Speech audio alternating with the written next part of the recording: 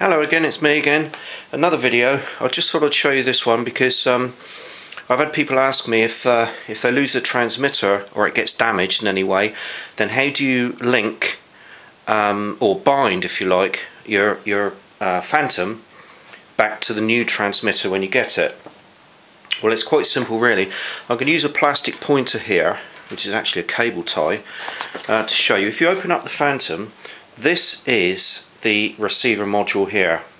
Okay, you can tell that because the part number's on the circuit board here, and the NASA board with it, but that way round, it's on this side.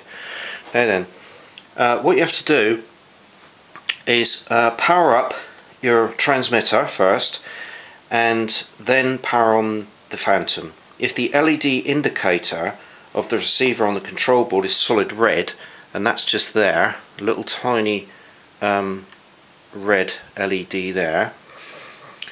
Alright, if that is solid red, this means the receiver currently has no connection with the transmitter.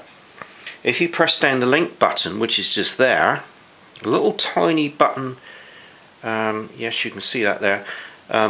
If you just press that down and hold it for a couple of seconds, then what will happen is it will flash. Okay, when it starts to blink, release the button and you push the throttle stick to the lowest position on your transmitter. If the LED of the receiver turns off, the link between the transmitter and the receiver is succeeded.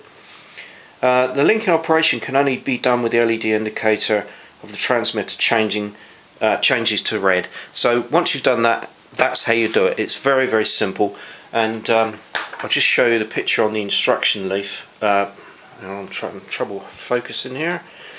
There it is in the actual manual, so it's a pretty good representation, but that's what it really looks like. Like I said, there's your, hang on, big finger, get my little pointer, I'll go through it again. There's your button, there's your LED light. So if you do damage your transmitter and you need to buy a new transmitter for your existing Phantom, that's how you do it. It's very, very simple. I've done another video on how to take the top off, and if you look at that and follow it, it should be quite straightforward.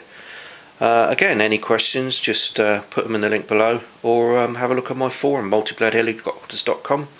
Okay, thanks for watching. Bye bye.